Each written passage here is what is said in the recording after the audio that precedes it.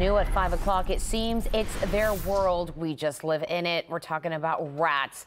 They can thrive in a number of places, but Oregon is setting the record straight on the rattiest cities for 2023. Their list ranks 50 cities based on some new rodent treatments performed over 1 year. So for the 9th consecutive year, Chicago is the rattiest city in the U.S. now.